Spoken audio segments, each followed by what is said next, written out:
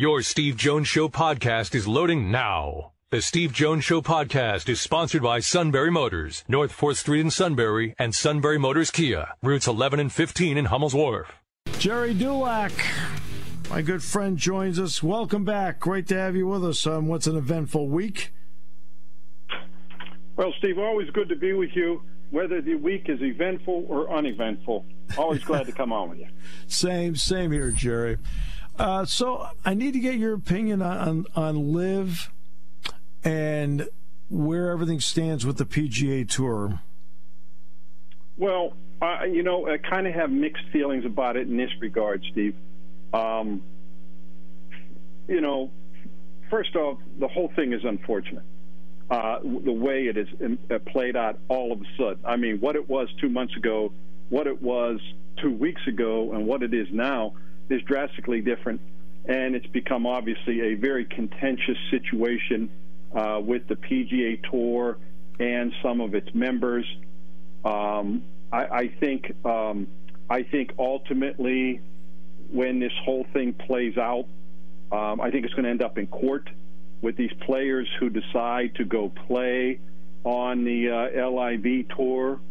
When how long that's going to sustain itself, how long those guys want to play there and take the money, even though I know they're not always just playing in Saudi Arabia, and when they want to come back to the PGA Tour. For example, Phil Mickelson, who has lifetime membership after what he's accomplished. Why should he then be banned from the PGA Tour as a 1099 subcontractor? So I eventually see this thing ending up in court. I get the players who, look at Charles Schwartzel, what he wins last week for a nothing 54-hole event. They pay him $4.75 million for a nothing event that matters, that counts for nothing. There's no world ranking points. There's no legacy to it. It doesn't have any cachet beyond the money, but it's the money.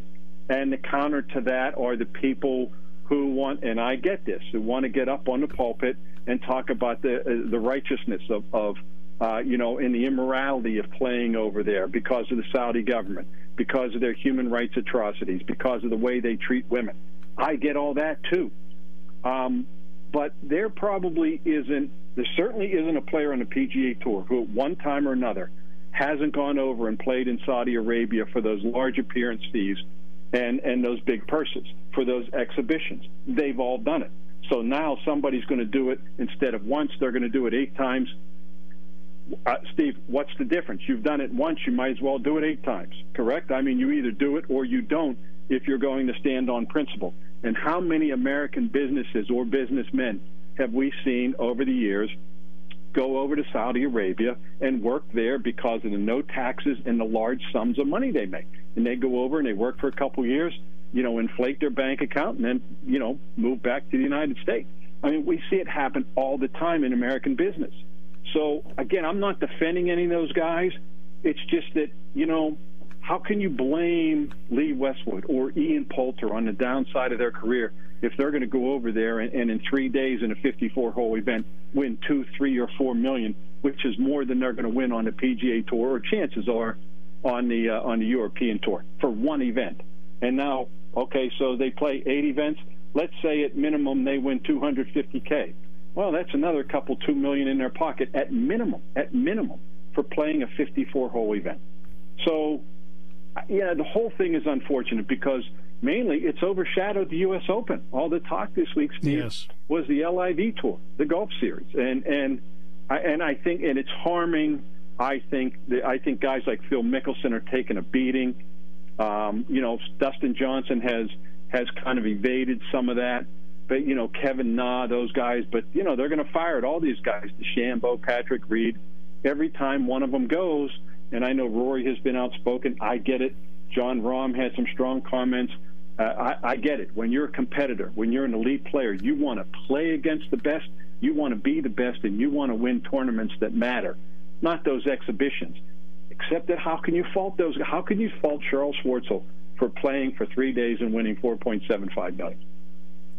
Well, what's interesting about this is that Rahm is from Spain. McIlroy is from Northern Ireland. They both decided not to play the European Tour, but come over and play here. Right. I mean, that point is never brought up. I mean, I'm not trying to defend or anything, but you do have to point out certain elements of this where I realize the Saudi money part of it, that part I've got. But you are shunning the tour that you normally would be a part of and pushing forward to come over here and play. Right. And Steve, I was doing an interview today, and somebody said, talking about this, politics aside, what about this, what about that? And I said, well, that's the problem. That's what's causing the consternation, is the politics, the morality of it all, or what they want to claim is the morality of it all. And that's what's dividing a lot of these people. And yet, like I said, there isn't one of those stars on the PGA Tour that hasn't gone over there and taken the large appearance fee and played in one of their events over the last 8-10 years or however many years they've been doing some of those events out of season. And they've all done it because of the money. And so, it's really caused a problem for the PGA Tour. The PGA Tour has reacted like they did because I think they see it as a big threat. They see it as a big threat because of the money. But the reality is, again, too, Steve, you look at that event Charles Schwartzel won. I mean, who really cares? Nobody cares about that event. The only person who cares about anything is the money, is Charles Schwartzel for the money he won. And that tour, they're hoping to get, they would like to be able to get world ranking points, because if these guys, let's say they play in this tour for 3-4 more years, guess what? They start to lose world ranking points. They just start dropping and dropping and dropping. Next thing you know, they don't get into World Golf Championship events. Maybe they don't get into the majors if they're not otherwise qualified or invited. And so that's when it's going to blow up. And they're never going to get world ranking points when they play 54-hole events, because they won't sanction those for the world rankings. You got to be 72 holes. So as long as they're playing 54 holes, that's not going to happen either. Right, exactly. And that's where it's going to. And the fans just want to see the best play against the best. I think that's pretty much where the fan comes from. They don't want to see splits. Stephen, that ideally is the goal of the LIV tour. They talk about they want to try and get these players, pay them, but they want to pit the best players in the world against the best players in the world, because other than majors and 3 or 4 World Golf Championships, that's the only time you see it. But they figure by reducing the field to 48 players and having the top players in the world, then those guys competing against each other is what they're trying to do, create these matchups. But, Steve, that's no different than a made-for-TV event, because the tournament itself that they're conducting, it means nothing. It means nothing. So these guys can go against each other. It's no different than Tiger playing Phil, in the Battle of the Bridges, or whoever he went against, Cert Garcia or whatever. It's the same thing. It's a made-for-TV event, except these people don't have TV. And nobody really cares. The only thing that people care about with golfers in terms of competition is seeing who contends in the majors, even more so than the players in the World Golf Championships. That's all that matters, and none of these other events matter to these guys in terms of competition, with the best players in the world. What's interesting to me is the backdrop of all of this. Of all the places to have this happen, the country club, where Francis Ouimet, an amateur, crossed the street and beat Ted Ray and Harry Vardon in 1913. This is an interesting course. This is another, you and I talked about Southern Hills and Gil Hanse. Well, Gil Hanse again. It used to have 3,200 square feet of greens. Now it's up to 44 in his redo, which is a little bit more than Pebble. But that's part of the feature of this place. What intrigues you about the country club?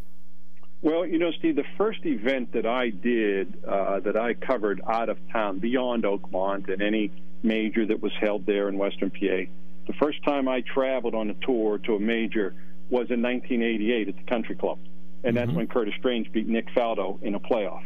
And while I remember little about the golf course, I'm curious seeing it on TV again.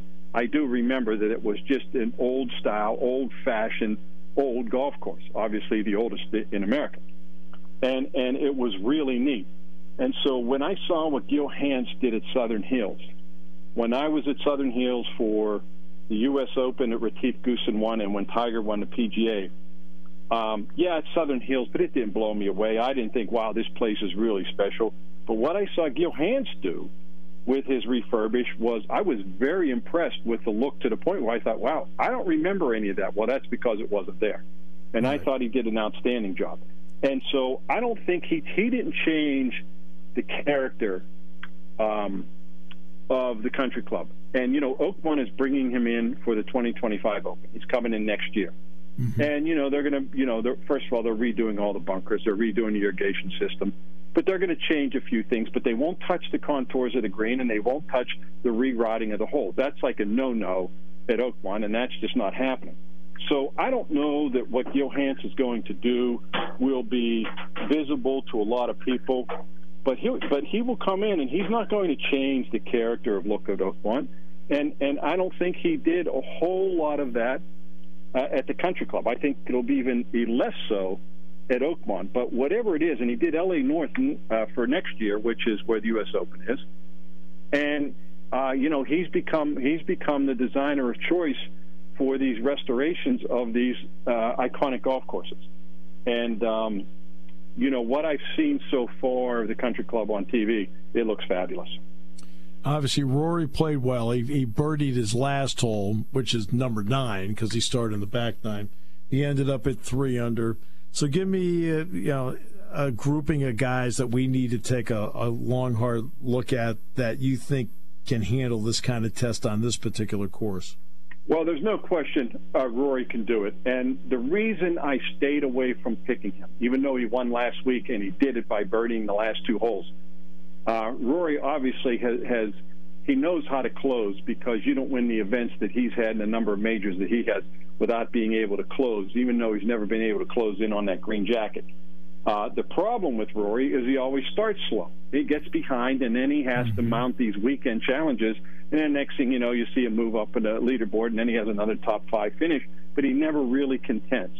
So for him to get off to a fast start, I think is really, really important, and really, really good for him, and really, really bad news for the rest of the field. He's been playing very well.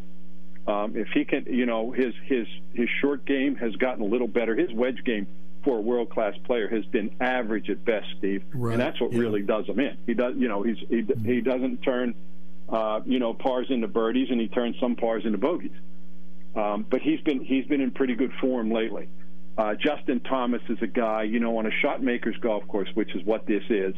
He shapes shots as well, if not better, than anybody on the tour. And so that was the guy that I picked to win, even though you don't see a lot of back-to-back major winners a whole lot.